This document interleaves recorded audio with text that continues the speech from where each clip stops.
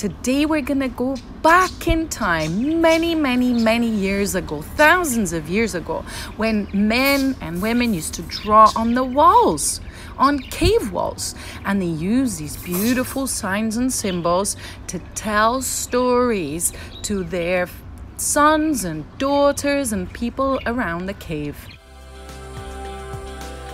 So the first thing you're gonna do is let's create a cave texture wall.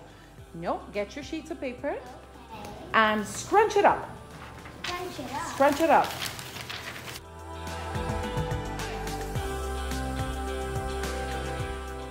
Stretch it out on the table. Good. Now you have your wall texture. What I separated for both of you, first of all, is charcoal. The same one as we use for barbecue. We've also got some pastels, but we're gonna focus first with the charcoal. Charcoal can be found in many places, including the ones that we use for barbecue. So using these little signs and symbols that were already discovered as part of cave art in different parts of the world, you're now going to select a few and start designing them. All right?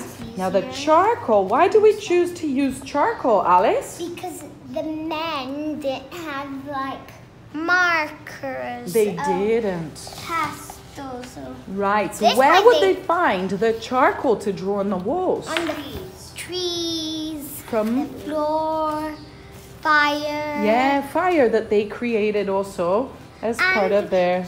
They could even use mud to paint. Exactly. They used a lot of natural materials, some of which you've already done with a pigments lesson. But let's use charcoal to start off. Off you go.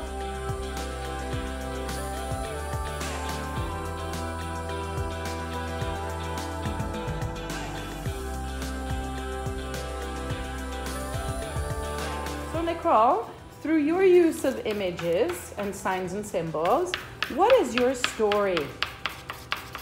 A bull was walking quietly, eating his grass. The sun was growing the grass. The grass got bigger every second. And then he ate the grass. And then somehow this horse human came. And then that was a bad horse human, right? I guess. And then he came and then he shot the bull right here. So once upon a time, the sun was bright, shining as bright as it could. Then the bee was tumbling. The elephant mosquito with mosquito heads was eating the grass that was so long because he's so big. And that's my story. Let's see what story you can tell by using these signs and symbols. Once you've finished, take a photograph of it and upload to Seesaw. Have fun!